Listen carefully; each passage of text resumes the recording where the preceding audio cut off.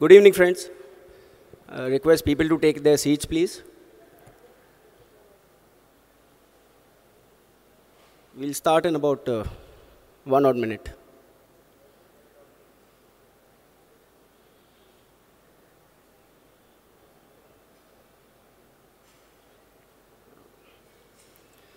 So, good evening once again, friends.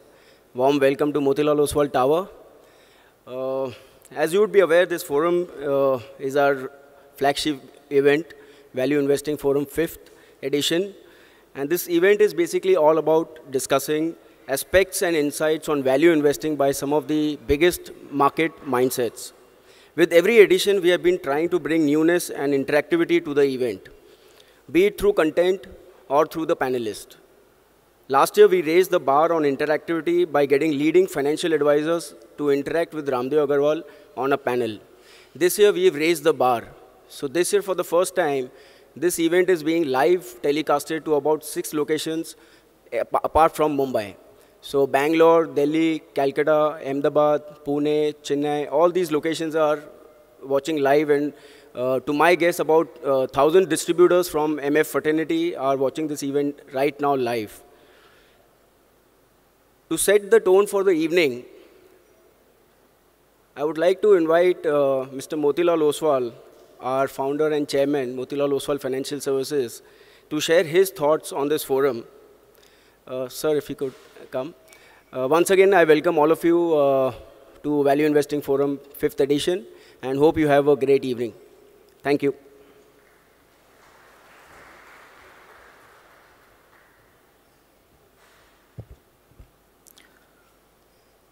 A very good evening to you, friends.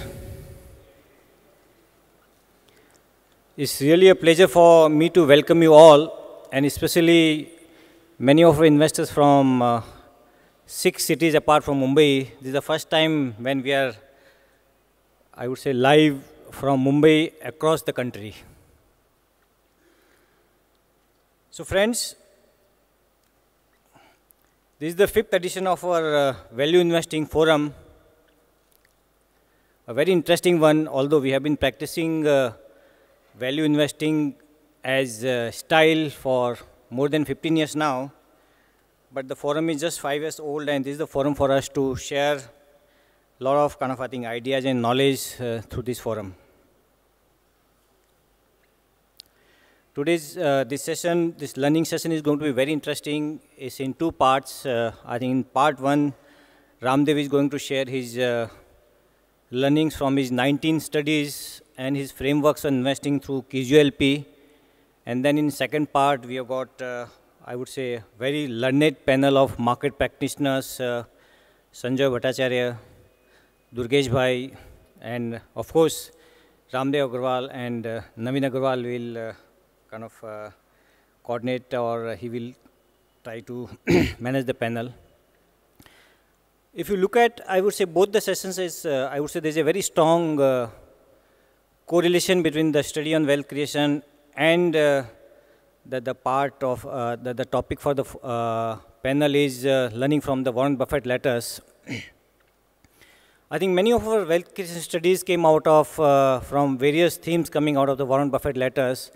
I think some of them you must have gone through, whether it is great, good, and gruesome, or blue chip investing, or maybe winning categories, category winners. So I think many of the studies came out of some of the I think themes coming out of Warren Buffett. So in that sense, while I think doing the studies for many years, it has been great learning for us. And those learnings has been, I would say, reflected into the practice through whatever money we manage for our customers and what advice we give it to our customers.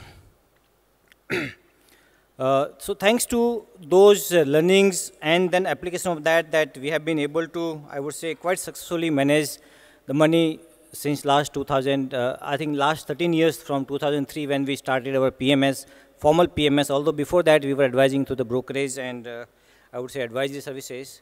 But the PMS, the value, the names as value investing or the value PMS In 2003, I think that is become one of the largest PMS in the market. Both the value and the $1 trillion which we launched in 2007, we manage about 3,500 crores worth of money.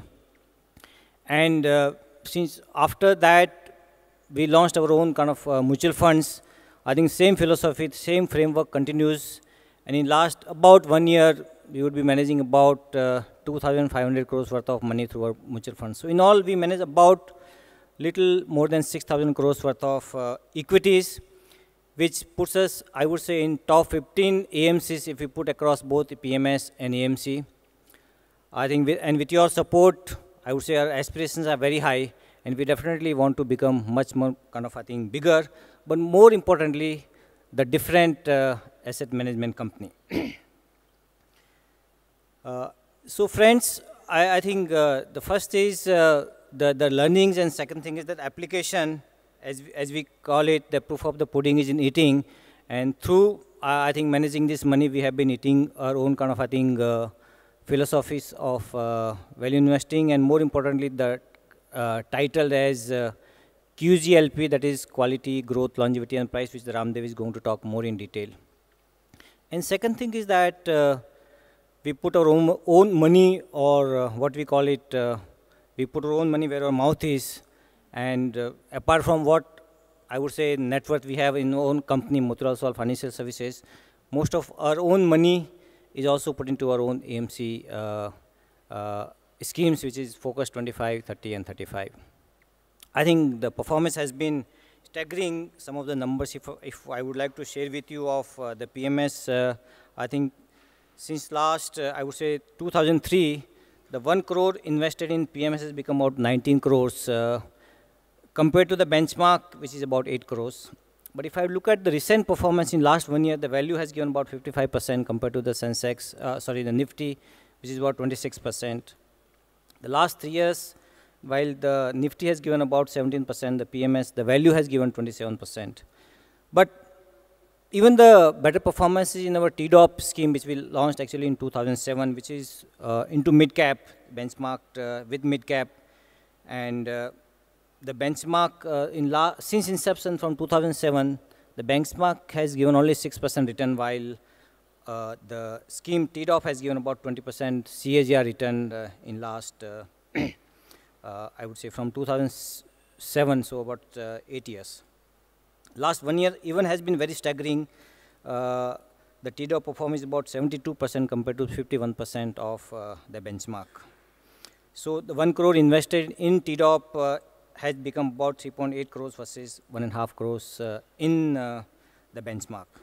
And the same performance continued also. The mutual fund schemes, it's just about a year performance in all 3 schemes which we manage, which is large cap, Focus 25, mid cap, which is Focus 30, and multi cap, which is 35.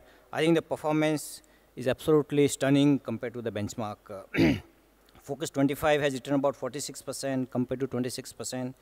Focus 30, I would say the highest, because it's a mid cap, it is 81% compared to the 51% in the benchmark. And multi cap, which is 71% compared to 32% of the benchmark. So I think I would say it's a great performance, and I'm very proud to share this kind of performance. And I'm very, very thankful to all of you, all of our distributors, all of our customers for showing that kind of faith in us and supporting us at all the time. And with that, I once again welcome you all. I welcome especially our panelists, and I would say hand over the mic for the next proceedings. Thank you very much.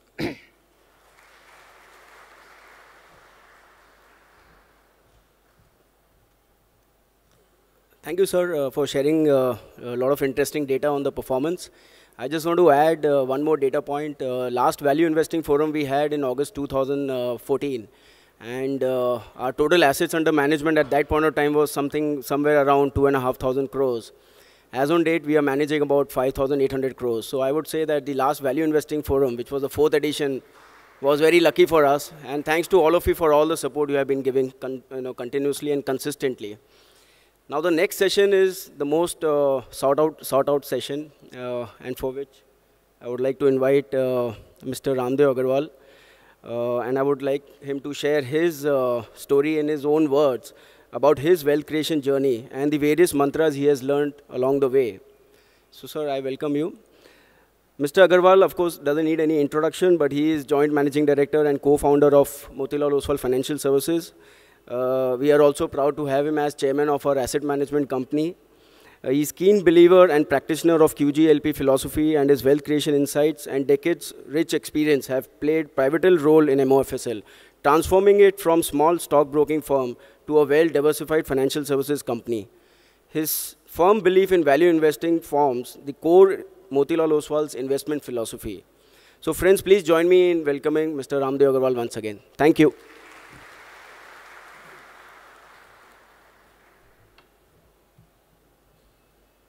Yeah.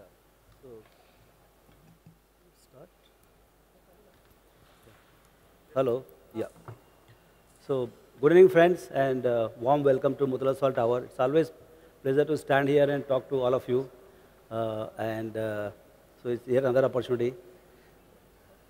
So this time, it's been a very different kind of format, very unusual. In fact, it's a kind of experiment that we have called you to talk about something Buffett letters. I mean, that has been one of the, for me, it is like Gita or Ramayana. And I've learned everything about investing. Apart from my CA degree, I think bulk of the frameworks or understanding has come from Buffett letters. So, we said this is the 50th year of Buffett letters. And even in Omaha, it is going to be a big gathering. I think it will be more like 50,000-60,000 people going there. I'm very clear that the hall will be so much full out there that we are going with 30-40 people from here. So it is going to be a big show out there, and we'll see.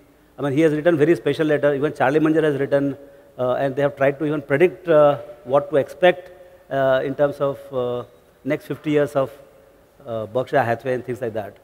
And if you know, Mr. Buffett started Berkshire Hathaway, and his biggest mistake was purchase of Berkshire itself, because as a business, the textile business was closing down.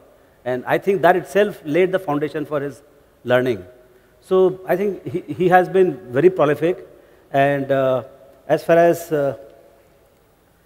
my own journey in stock market is concerned, it has been like a lot of bumps, and it has been a matter of luck that I'm here or we are here to see how it has evolved.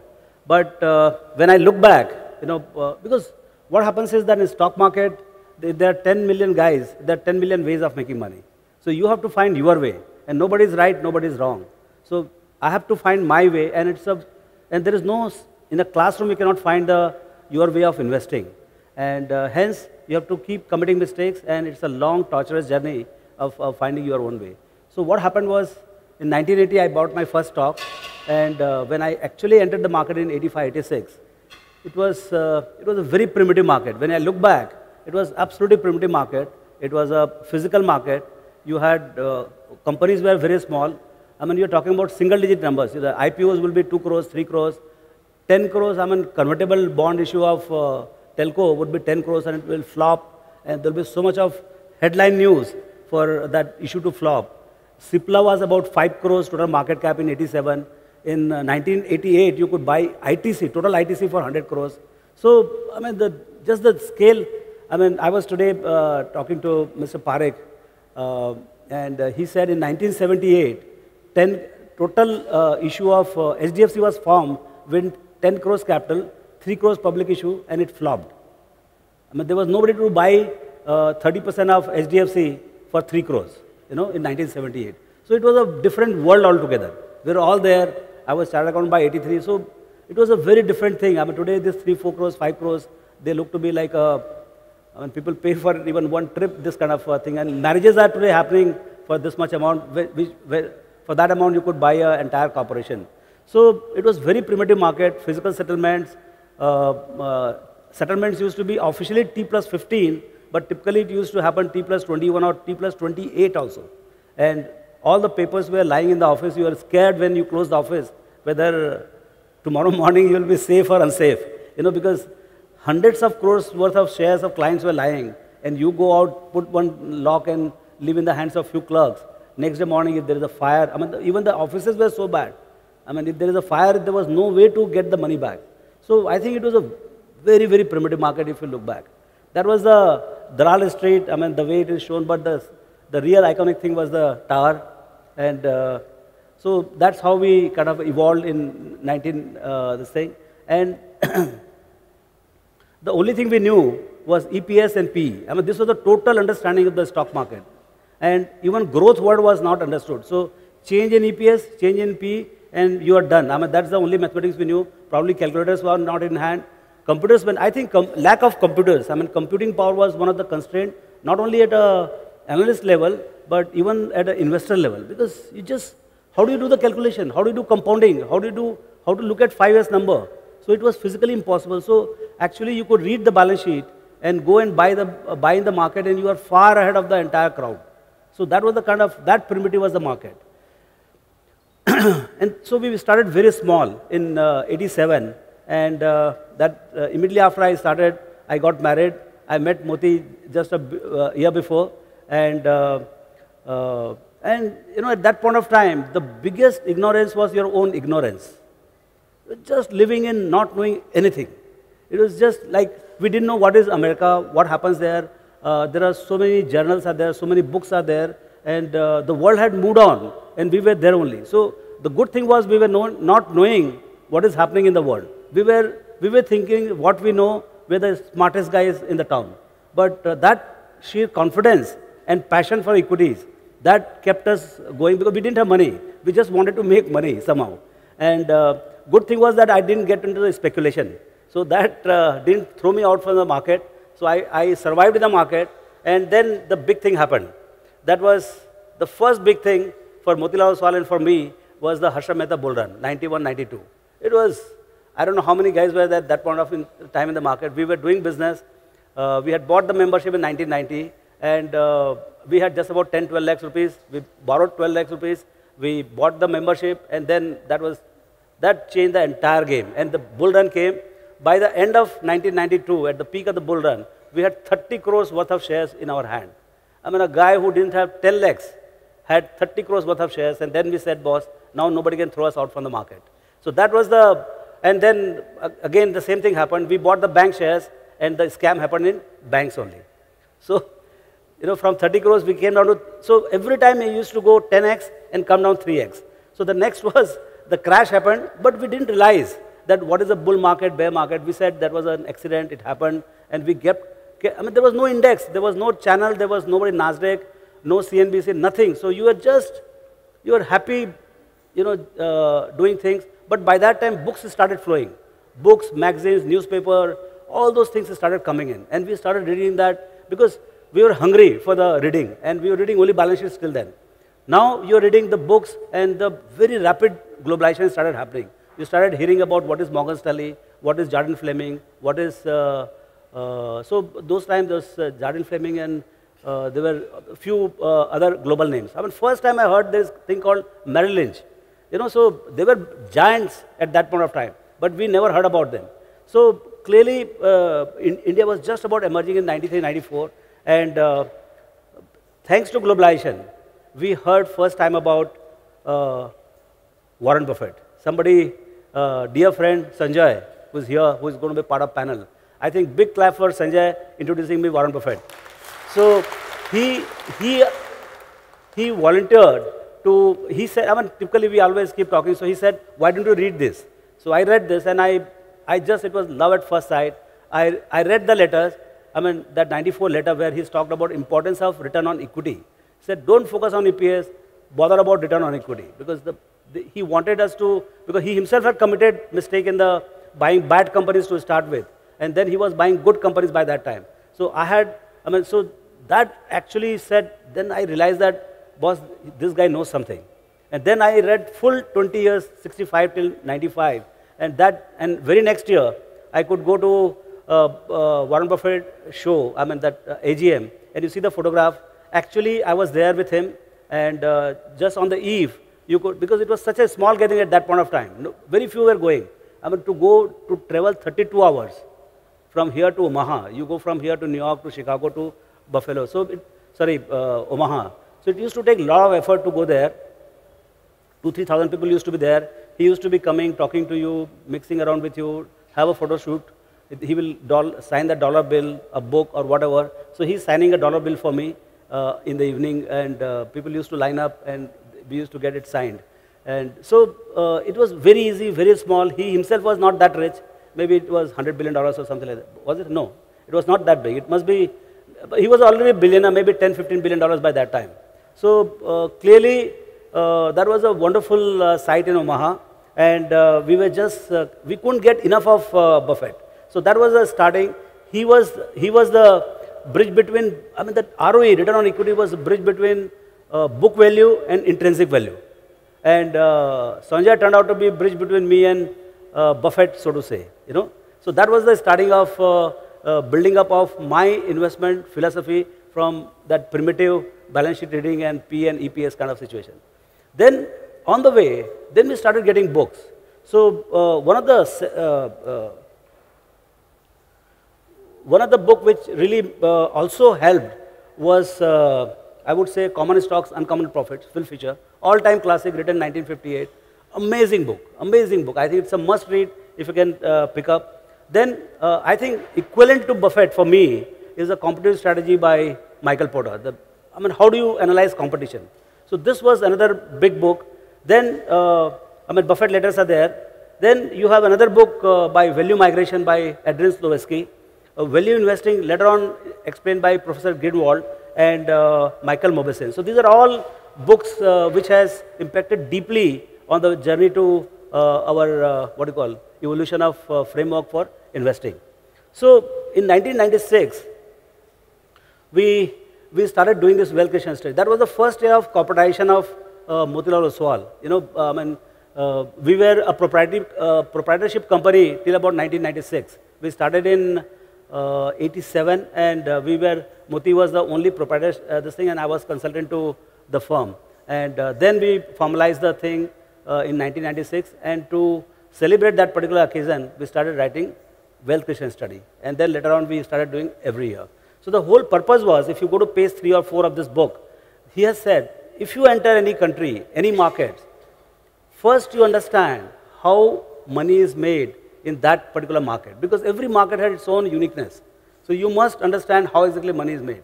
So we said, let's study the 5-year rolling, how the money is made, and the characteristics of it. Because just because in last 5 years what is happening, we want to make money in next 5 years, shouldn't be very different. So with that thought process, we started studying last 5 years companies which have made money and what are the characteristics of that. So that's how the whole wealth creation study started. Then came this book, Professor Greenwald, Columbia professor. He has visited India, and he is one of the best professors today of value investing. He's still teaching in Columbia. He has this summer programs. I think it is the best program for MBAs also in Columbia, and he does this seminar.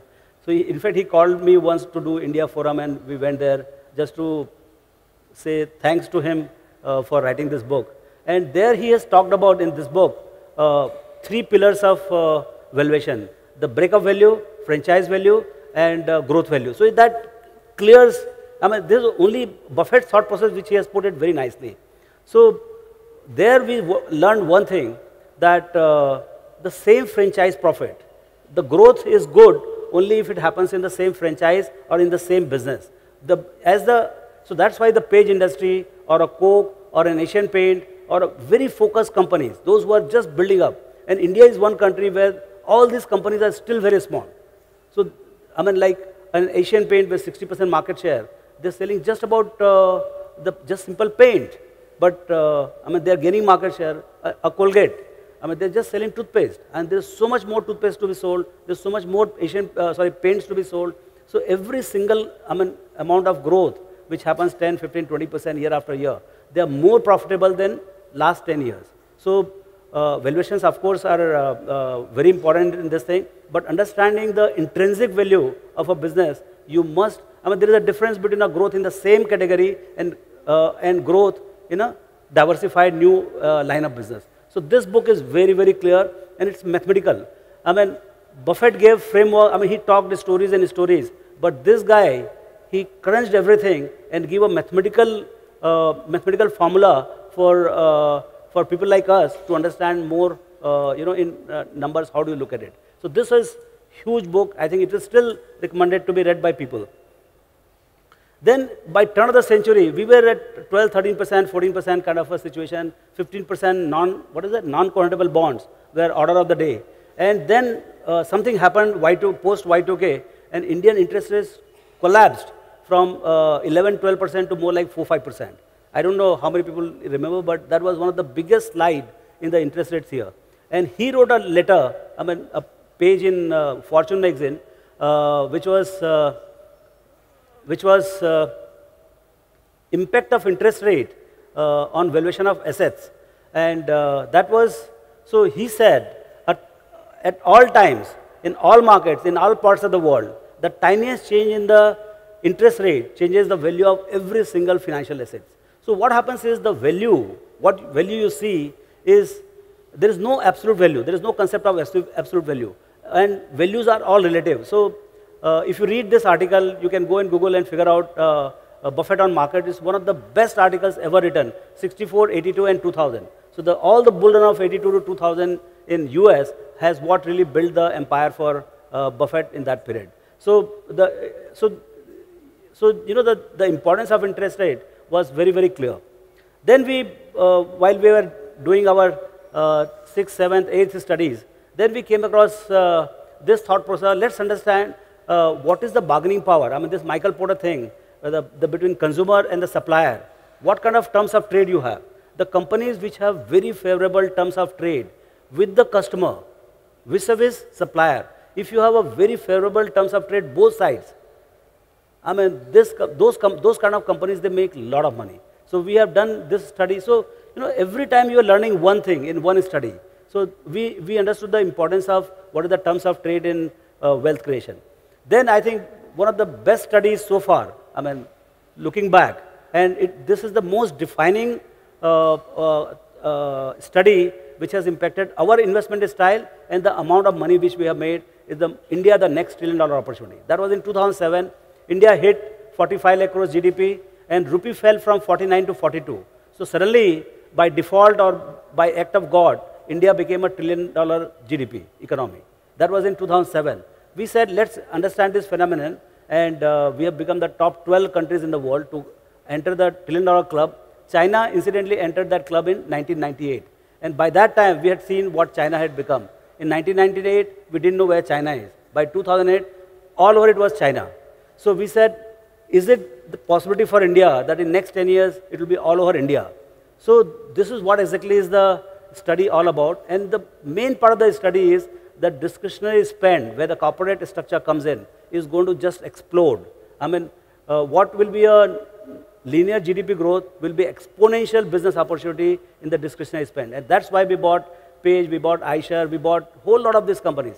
And incidentally, in December 2007, we launched a small PMS called the Next $1 Trillion Opportunity. So it was launched right at the peak in 2007. And so that fund is supposed to buy all the stocks which will be positively impacted by the Next $1 trillion opportunity, which is discretionary spend in the economy. Then I think Buffett wrote the best piece in 2007 annual letter, page 16 and 17, where he wrote what kind of companies he wants to buy and what kind of companies he wants to avoid. Not buying, I mean avoiding. So great, good, gruesome. What is a good company, what is a bad company? I think this itself is sufficient to practice for any I would say, an outsider, if he comes to the market, and if he is able to understand this particular phenomenon, I think he has achieved 90% of investing good. I mean, how good investing, he will learn only by reading this particular framework. So great, good, gruesome. I mean, it took 60 years or 50 years of investing for him to write this piece in 2007. So we were not that late in understanding this. So clearly, he wrote his insight in 2007 that there are only 3 types of businesses.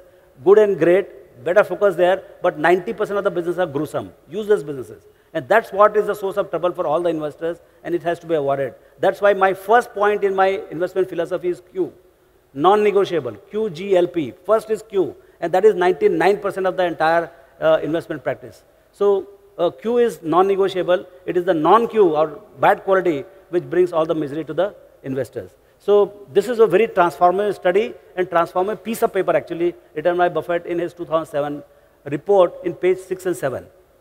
Then we did importance of dividends. I mean, I think another book, Buffettology, by his daughter-in-law, she wrote that 3 books he keeps on his bedside. One of the book is 1938 classic Theory of Investment Value by John Burr Williams. And there he has talked about dividend discount model. And he has said there, a cow for her milk, a hen for her eggs, and a stock by heck for her dividends. So, you know, this is the cornerstone of, I mean, you buy stocks for dividends. So in this study, we have understood how important is the dividend for the companies and for the investors. Companies for the valuation and investors for their own prosperity.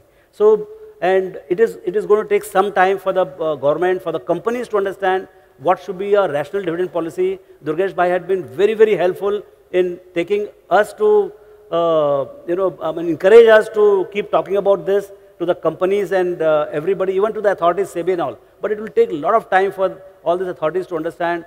I mean, government has been raising, I mean, the only thing you get from the companies is the dividend. And there they're raising from the dividend distribution tax from 10 to 20% or maybe 21%, I don't know where they've taken. So I think government authorities are not understanding what is the importance of dividend, and they want Indian company guys to come into the market.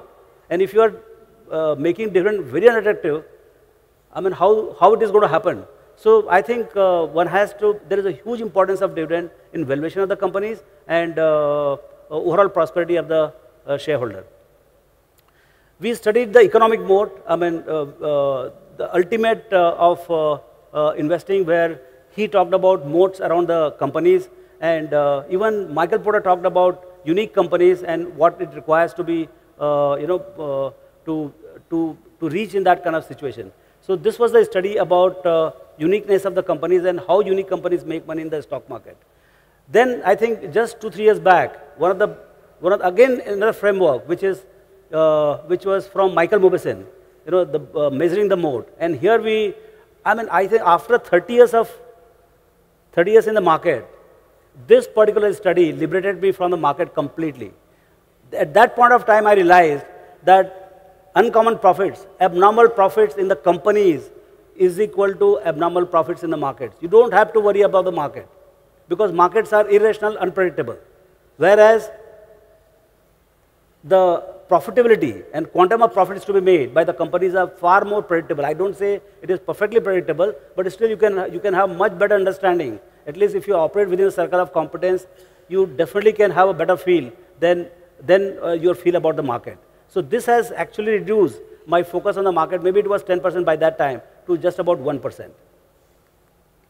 Then actually by that time, just 1.5-2 years back, we had already coined our mantra as quality, growth, longevity at reasonable price, because reasonable price was very important. Buffett said right in the beginning, have the purchase price so attractive that even a mediocre sale gives a wonderful result in the investing. So price was never in doubt. I mean, there is no investing without rational pricing of the companies.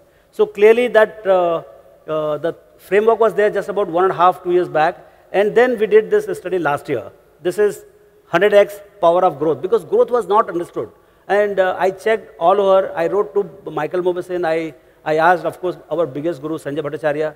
I asked him whether he has read anything significant about the growth. But actually, how to measure growth, how to find, how to predict growth, I think there are not many frameworks. And that's why we studied this, and we read about all the companies. I don't think our work is complete. It's a work in progress. I think we'll come out with some more papers on understanding growth. So eventually, the quality, growth, longevity of growth, and reasonable pricing at reasonable price. That has become the framework, but it's a journey which is on. It's a work in progress. Probably the name of the framework will remain same, but what goes on into practicing that will become tighter. So QGLP is an action in value portfolio. Moti told this is the performance which we have seen in 12 years, and this is the performance in Focus 35 in last 11, 12 months. It is more than double. I mean, I'm really stunned, but probably it's a sheer stroke of luck that this style is in right now very popular. So it's a long journey. As it is said, it's time probably for somebody to retire. The woods, I mean, Robert Frost wrote, "The woods are lovely, dark and deep, but I have promises to keep and miles to go before I sleep." Thank you very much. Join in the journey of QGLP.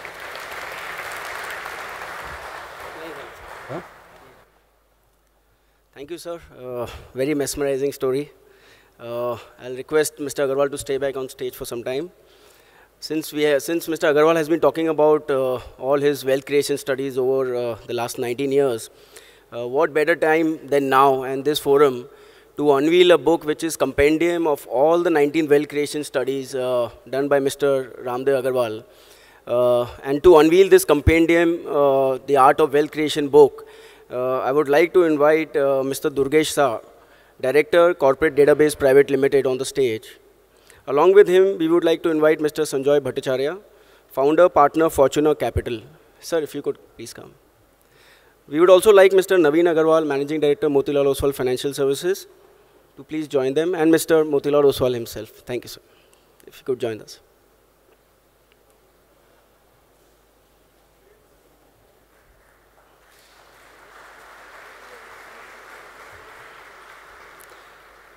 So friends, we'll be sending you a copy of this book over next few days. I would also like to share that the book is available on bookzone.in, and in some time it will be available on Amazon and Flipkart as well. So feel free to buy, and obviously we'll share one copies with you. Can we have some?